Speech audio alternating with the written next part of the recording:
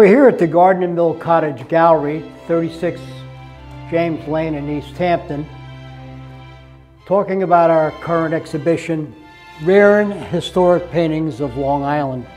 We have quite a few very rare Moran paintings. In fact, on this wall where we're standing, we have a very, very rare Peter Moran. The last time it's been seen publicly is in a 1998 exhibition of Moran Family Legacy at Guildhall. But anyway, Peter Moran, as you can see, was a very accomplished painter of livestock. He was probably the most famous painter of livestock in the country in the beginning of the 20th century, and he was also a teacher at the Pennsylvania Academy of Fine Arts for, I don't know, over 30 years. But in any event, in this current exhibition, on this wall we have not only the painting by Peter Moran, but we have on both sides paintings by his nephew Leon Moran, who lived on Egypt Lane. And this is a great painting of very different than his typical colonial style paintings that he did. He painted this picture for himself, and you can see, really resembles the way life was here in the 19th century in East Hampton. On the other side of this Peter Moran painting, we have this painting by Percy Moran. I'm going to take a better look at it, maybe from over here. Percy Moran, when he did this painting in 1909, it became a sensation. There was a revival of the American Revolution. Percy Moran rendered this painting, and over 30,000 prints were made of it. And it made Percy Moran a household name. The painting significance is that, it is probably the best known of all the Morans, even any of the Thomas Moran paintings, because it received so much public accord. The thing about it was that soon after it was painted, and it was painted possibly right in this house where we're standing, okay? Percy Moran lived here in this property at this time, and not long after he painted it and made the prints, the Strong Museum up in Rochester purchased it. And they held it for well over 100 years. And one day I received a phone call from them, and they asked me if I would be interested in acquiring it from them. And so I made arrangements and I was able to get it. So it's a painting that's very, very rare in the fact of not only the subject matter, but also the fact that it very, very rarely gets exhibited.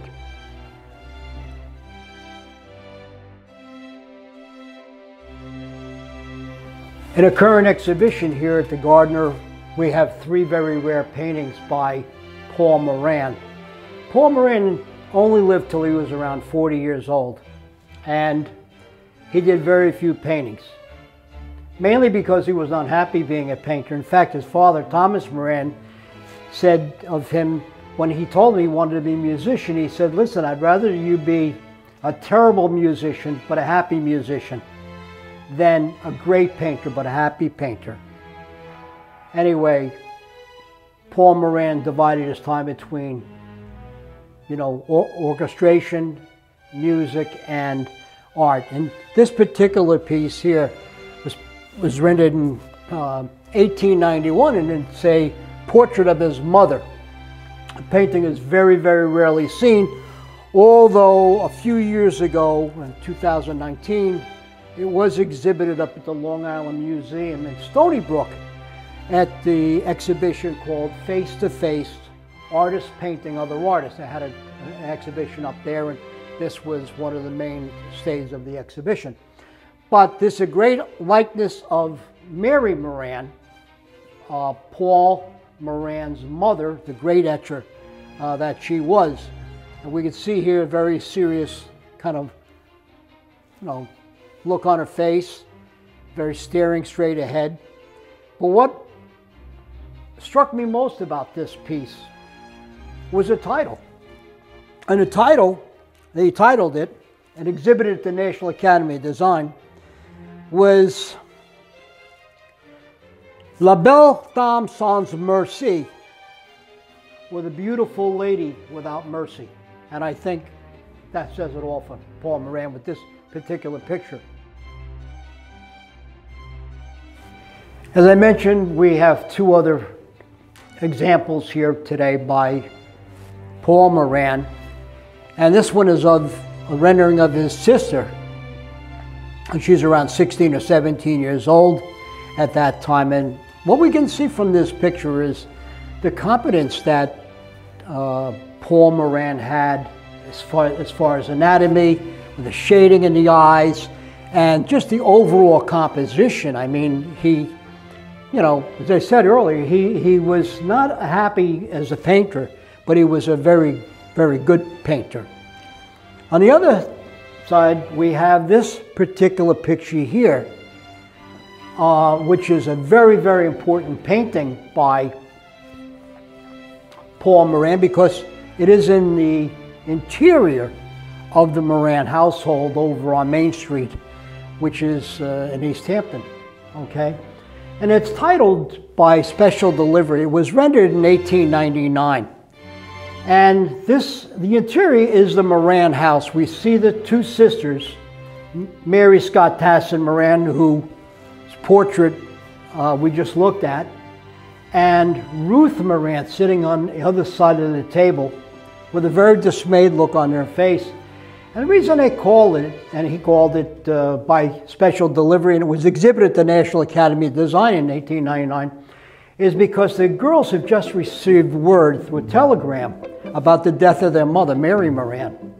And if you look closely, you'll see Mary Scott Moran she's reading the letter to her sister about the death of her mother, which occurred out in Montauk when Mary Moran contracted typhoid, helping the soldiers at the Spanish-American War.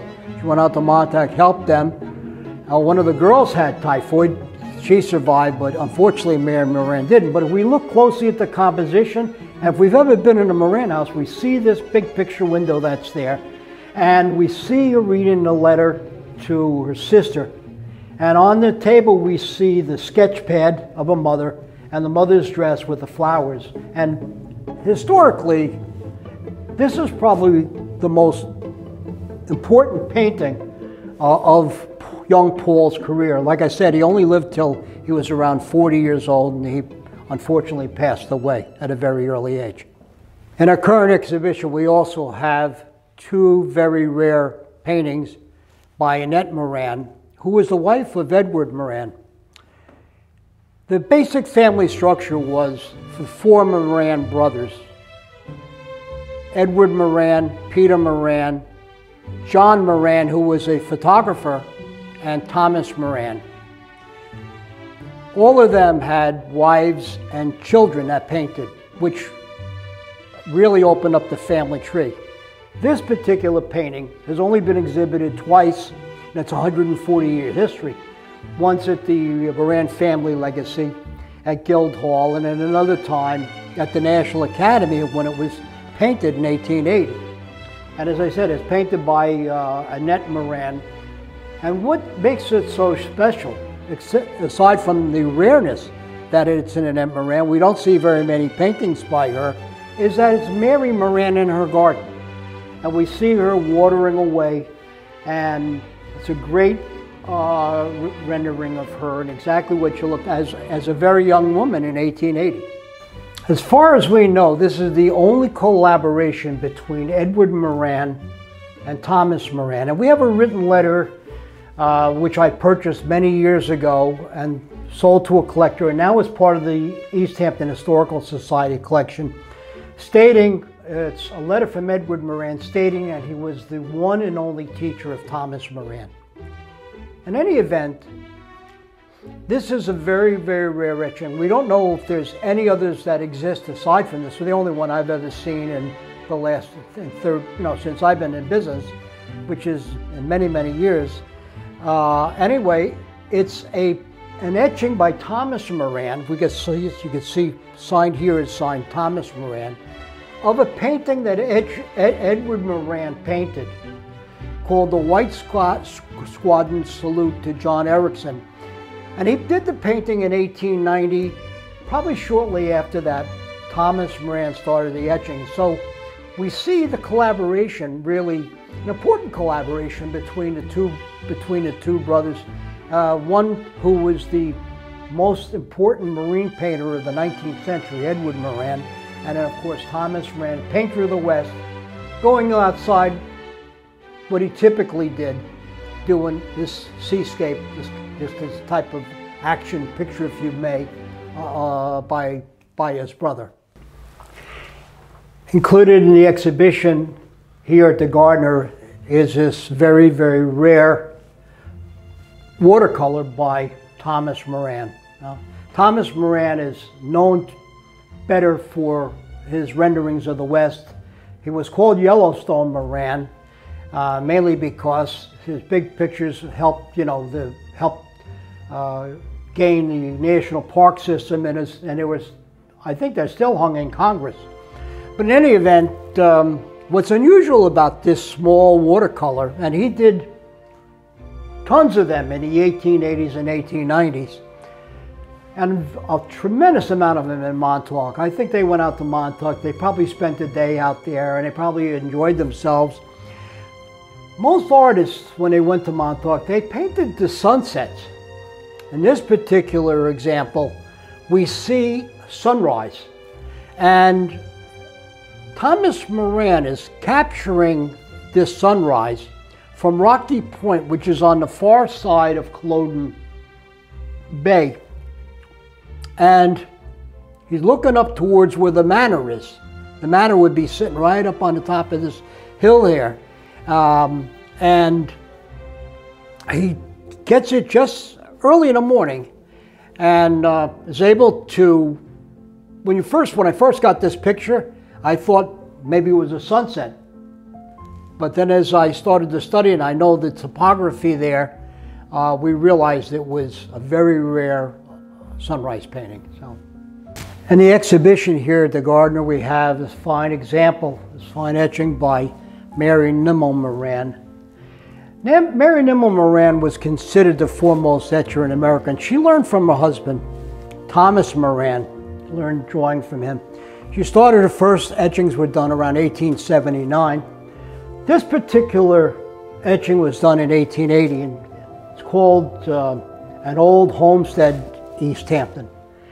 And it's possibly one of the earliest, possibly in the first etching she did in East Hampton. And we're talking about a person that is only working, drawing and studies and etchings for a very short time. And we look at the detail in this, and we would think that this was an artist that was doing this for years. But in fact, it is one of the earliest ones that she did. Now, the Gilcrease Museum in Tulsa, they have the largest collection of Morans. They have two of these images, but I'm not sure if they're pencil signed or not. And that's the rarity of it, is not only that the fact that it's done early in 1880, but the fact that it's also pencil signed. It shows that it was either for herself or she gave it to somebody, but she thought it was important enough to sign, which is not that common at that time. Included in the exhibition here at the Gardiner is this exceedingly rare rendering of Montauk. If we look here, we see the way Montauk was back in 1930. This is Duryea's dock, comes out here. We look at the old fishing village where people lived. And the school is on top of the hill, was built around 1930. So we're able to date the painting by that time. Also, we see the trains for the fish Angela, where people come out and go fishing, the old government docks, and just how bare the landscape was here at that time. This is an extremely rare painting of Fort Pond. Yeah, by 1930 there was photography, and there are pictures of this. But when Harry Schokler, who was an artist that lived and worked for a great deal in Pennsylvania, when he came out here to spend whatever time he spent, he must have realized that he would be painting this for posterity, and that this would be something that would stand for the test of time as a very, very rare item. And if we look there today, I mean, we can only imagine, with a lot of these docks are gone, how life must have been out there in the old fishing village.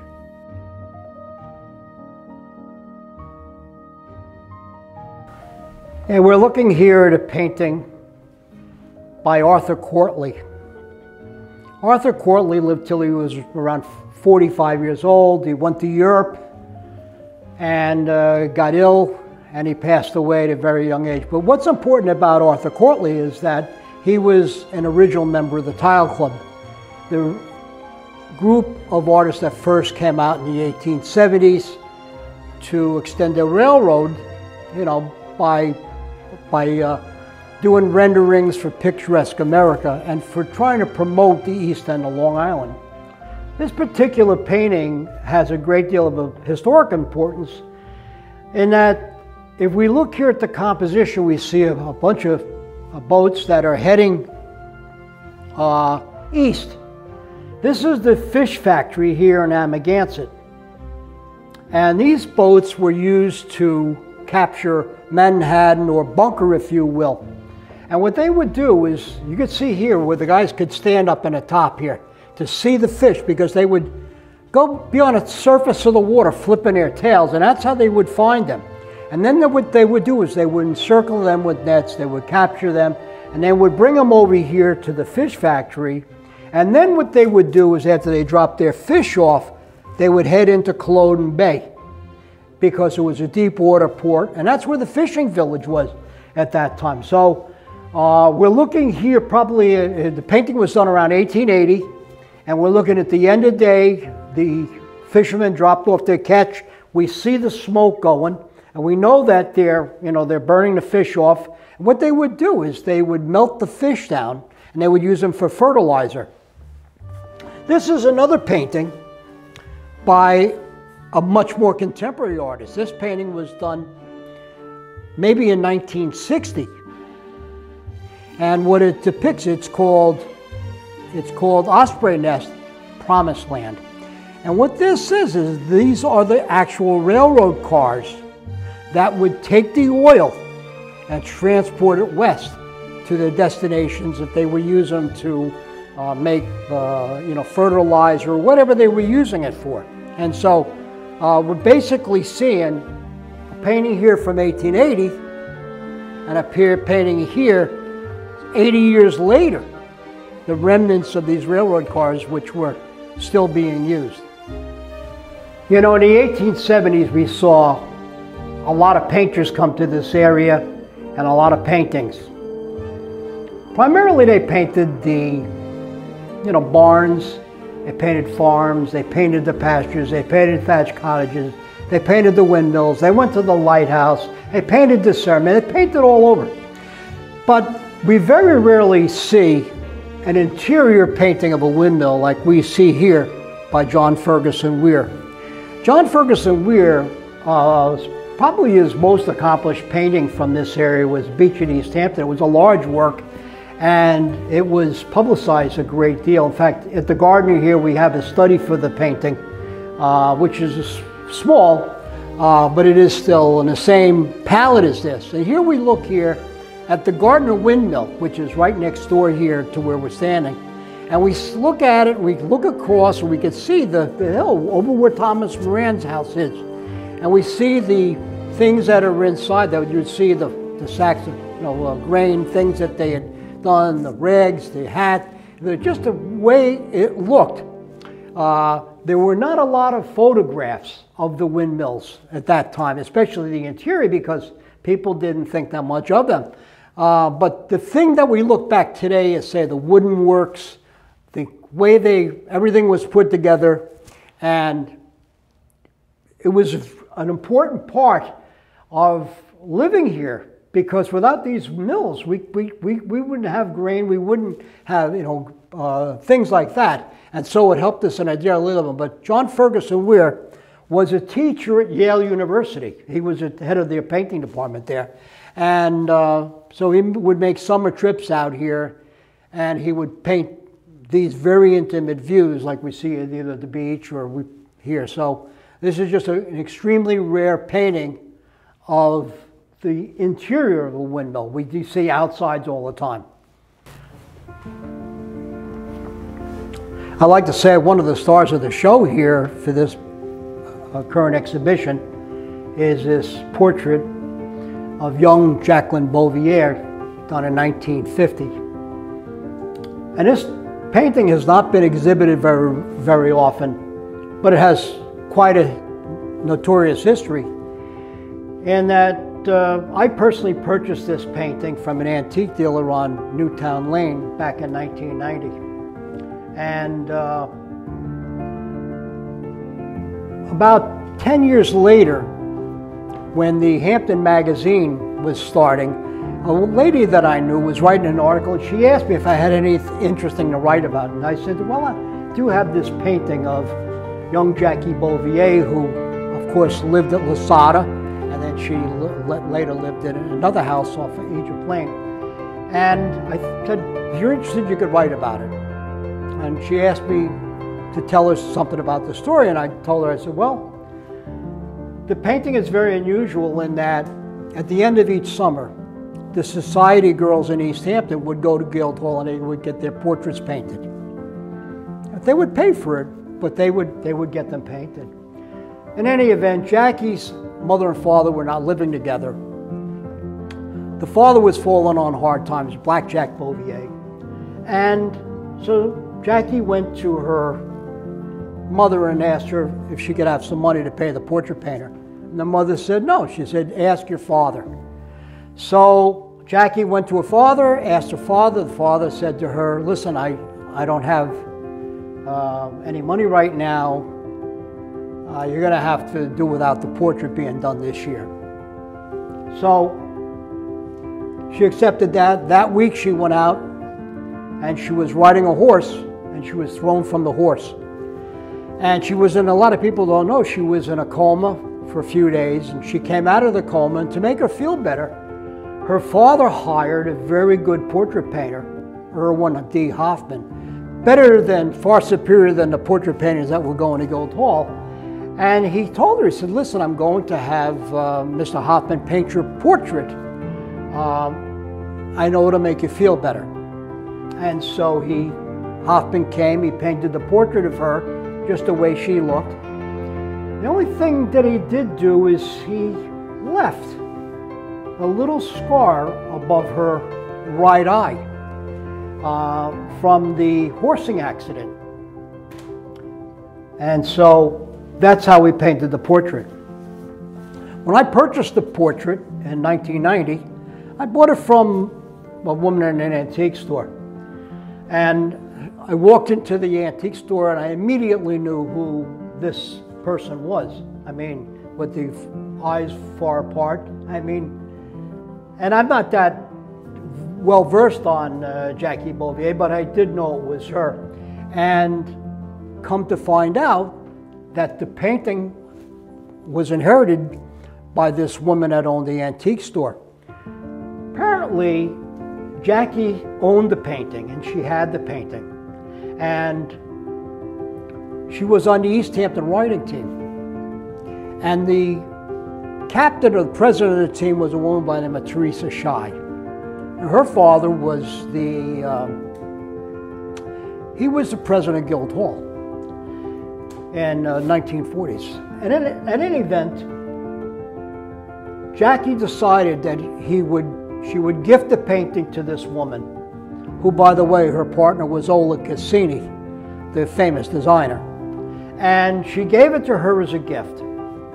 That woman passed away and she left it to her daughter, who left it to her daughter, whose partner was the woman in the antique store, and who had passed away and left it to her. And so, when the antique store was closing, maybe 10 years later, the surviving member of the partnership there came to see me in my art gallery and said to me she had something for me.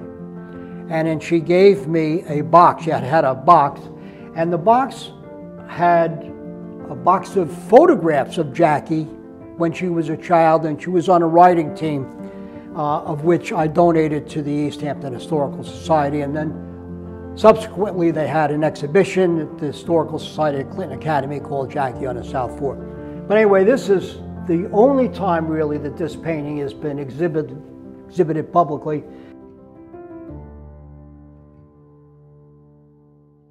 And it's quite a great picture, along with the other things that we have that you don't see that often. So I invite everyone to come over here if they get a chance.